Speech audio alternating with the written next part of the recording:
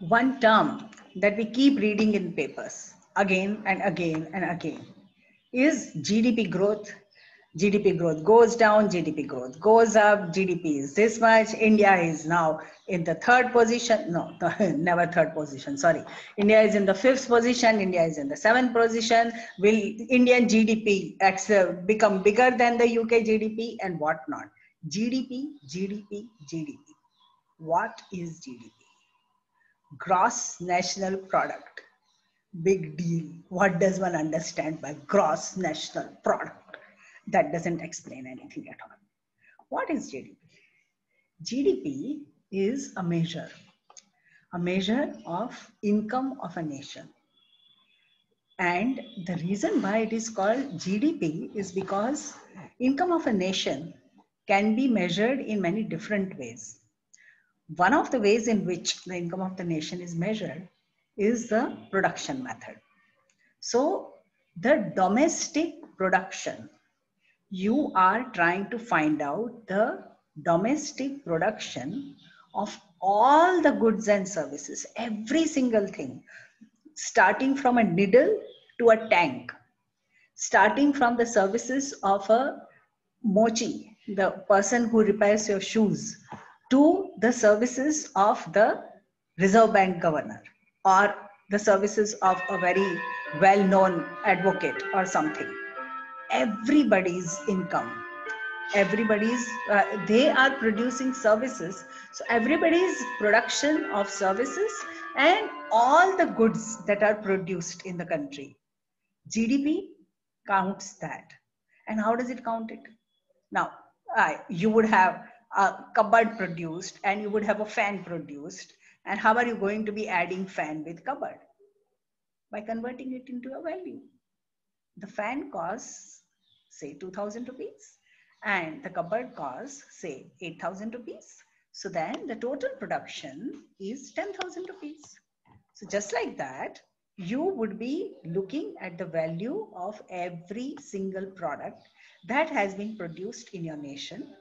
And then you would add that all up. Then you would look at all the services that people have provided and how much they charge for those services. You add all of those things up. And then you get the gross domestic product because it looks at production, the total production of goods and services in a given period within the boundaries of a nation. Gross domestic product. Understood? So it is looking at total production of final goods. So if a building is half built, GDP will not look at it. When the building is fully built and the apartments are sold, then GDP will calculate it as production of a building. Okay, so you are making bread and you have just bought atta and oil and everything and it is sitting in your kitchen. It is not counted in GDP. It will be counted in GDP only if it is a final good. The other thing is that because you are calculating the monetary value of this goods and services of production. So that means that it should have a monetary value. Not everything has a monetary value, right? When we were talking about air and water and all, we said we don't count how much we have any of this because we don't pay for it. So anything which does not have monetary value is not counted as far as GDP is concerned. Okay, so GDP would not count, as I said, air and water. GDP would not count the services which are provided free of charge.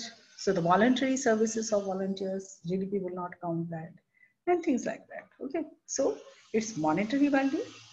It is total production of final goods and services. That's what GDP looks at.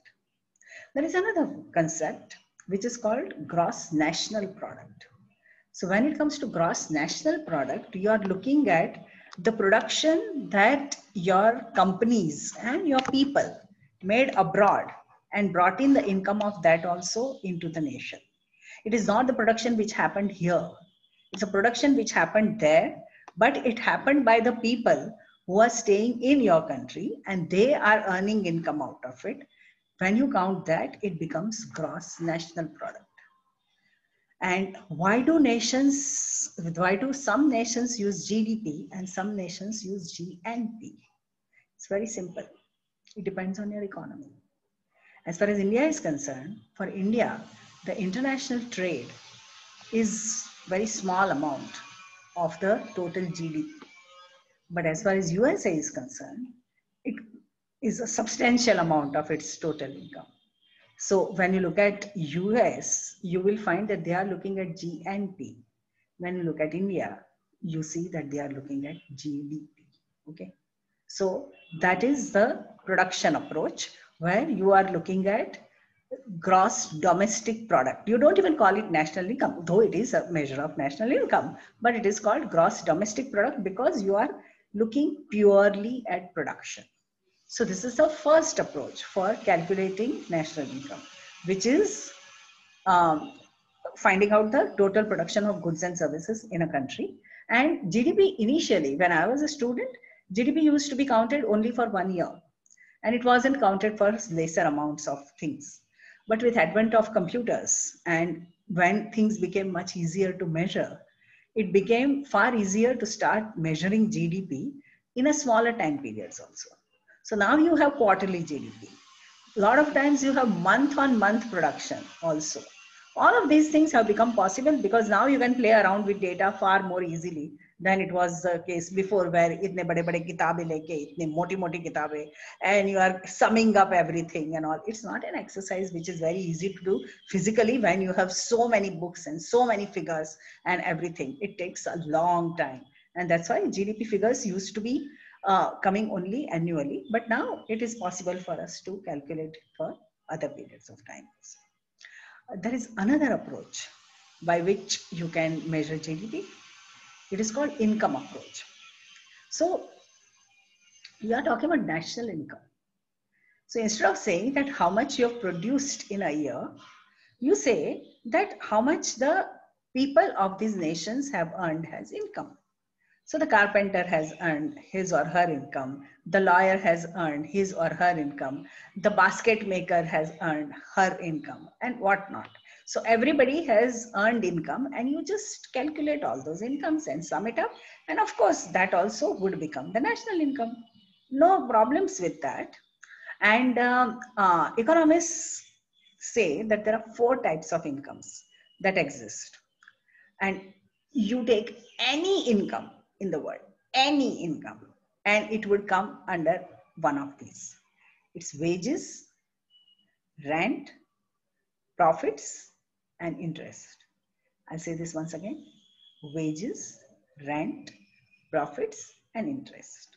Okay, so these are the 4 things, and these are the 4 things which now let's just understand what they are. So as far as salary of a person is concerned, where do you think it would come?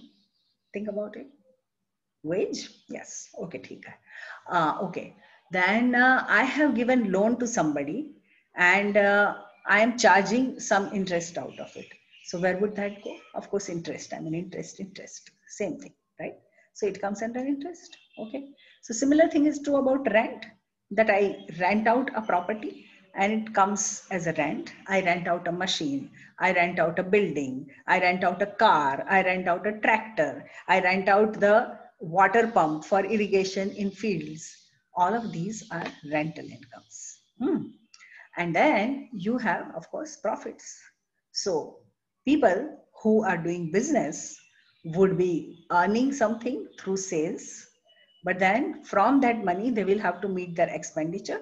The difference between the revenue and expenditure is profits. That means that whatever you earn out of selling an item, you have to first deduct the expenditure that you made for selling that item, and then income minus sales or the revenue, which is price multiplied by the quantity sold.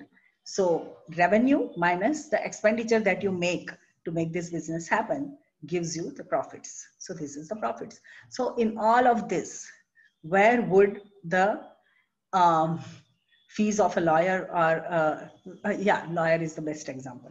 Fees of the lawyers will come. Where? It will come in profits because it's not wages. Nobody's paying him or her. She's earning it on her own. Whatever the self-employed people get, it always comes under profits. Okay? Because they also make some expenditures.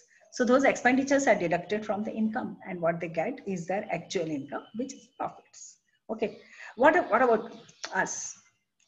The income that a professor gets? Yes? Yeah, you got it. Salary, right?